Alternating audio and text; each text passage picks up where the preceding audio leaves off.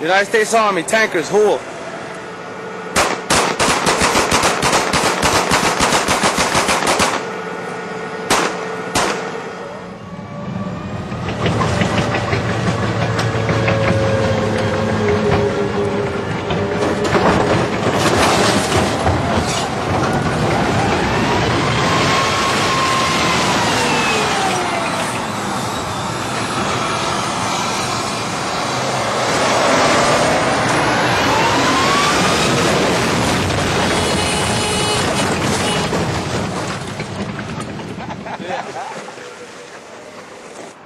Later, the car's owner told us, "I'm a taxi driver.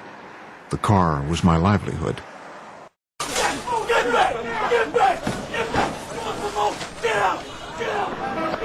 In the torrid heat of an Iraqi summer, and struggling to pacify, let alone understand, a people who keep asking them for help, for some soldiers, discipline becomes a casualty.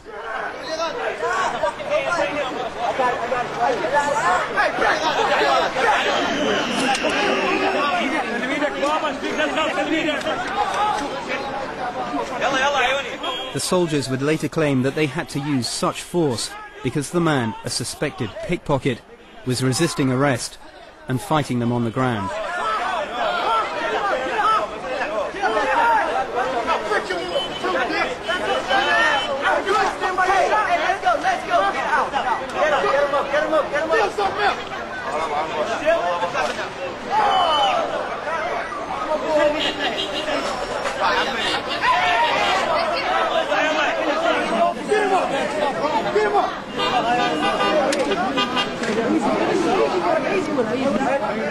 The Americans release him a few minutes later to go to hospital to get treatment for the injuries he's just received.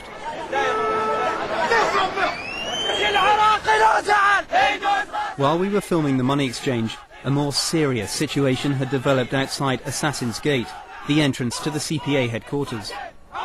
400,000 Iraqi soldiers had been dismissed unpaid as part of the coalition's purge of the old regime.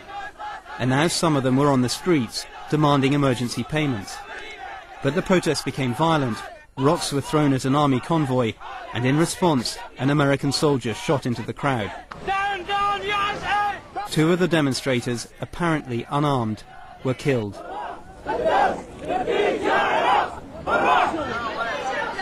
We were directed to the house of one of the men who'd been shot, Tariq al-Mushadani, a father of 5.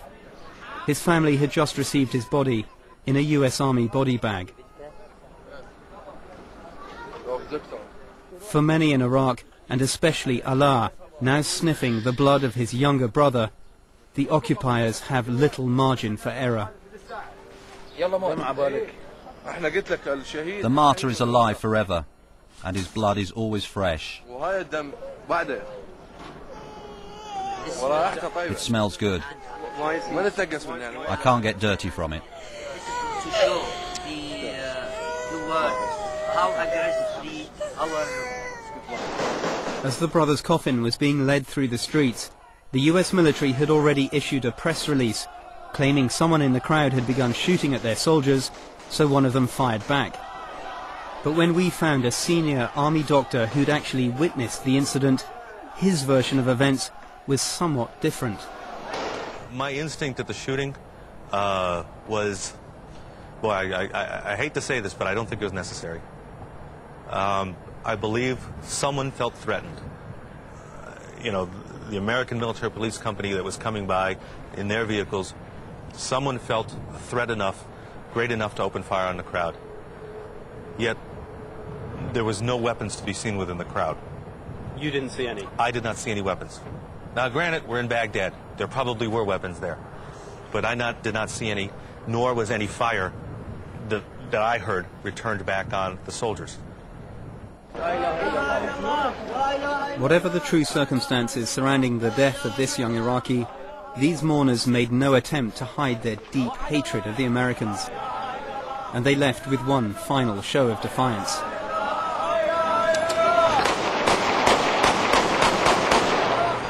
Familiar sound was becoming relentless.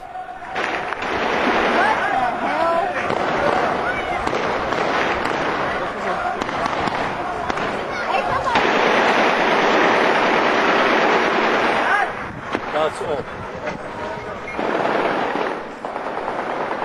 But I think, Saad, my translator, you were saying that before the coming of the American troops, anyone who shoots a bullet in a funeral or in a wedding party, he would be put in prison for 6 months.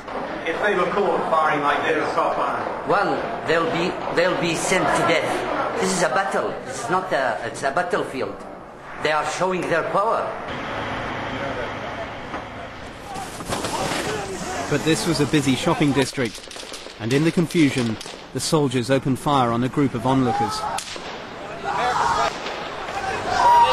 going to be in the line of fire. Come on. No, we're going to get troops behind you. We're not.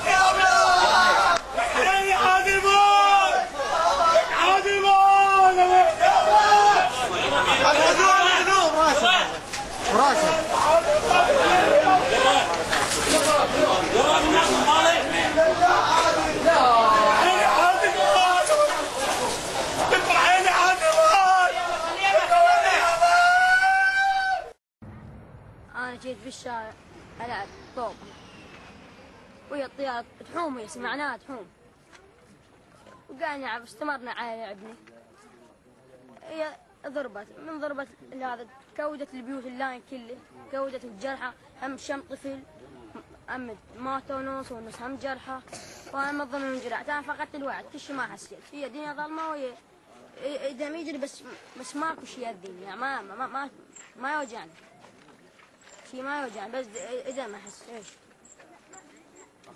خذوني جت إسعاف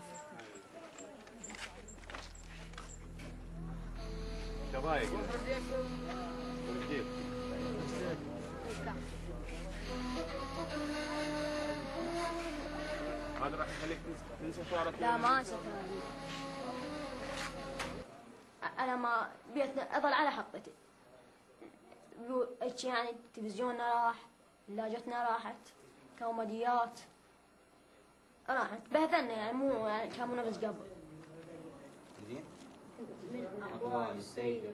Ali has a piece of shrapnel left in his head, making it difficult for him to keep up with his studies.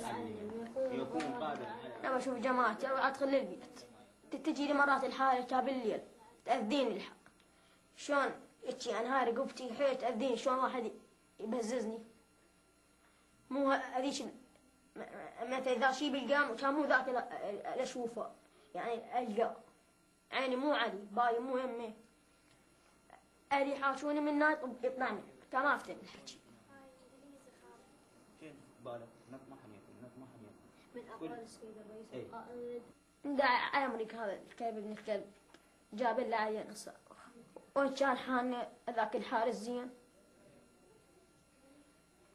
والله أنا لوس يعني زين والله ما أخاف بس شوي خوف بيا يجيلي إيش يعني شلون ردمه يطقني ما أدري بيه القدر هيجي إحنا ما نخاف من هذا بس هذا المرض خلاني.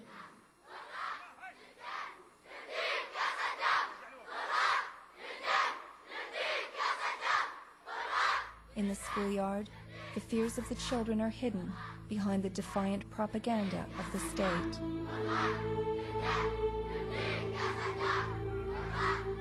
بس أنا أقول لك أنا شنو لو قدام أمريكا تتذبح لي لازم من جماعتي منطقتني يساعدونك يقتلون بس إذا نظام يوم تضمه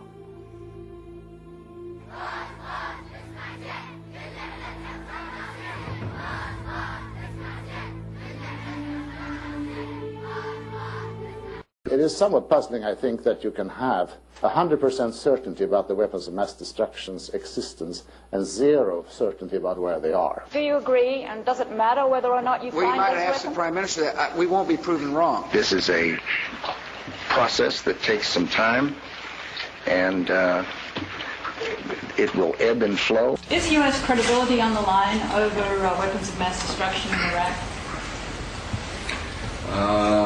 I'm not exactly sure what that means.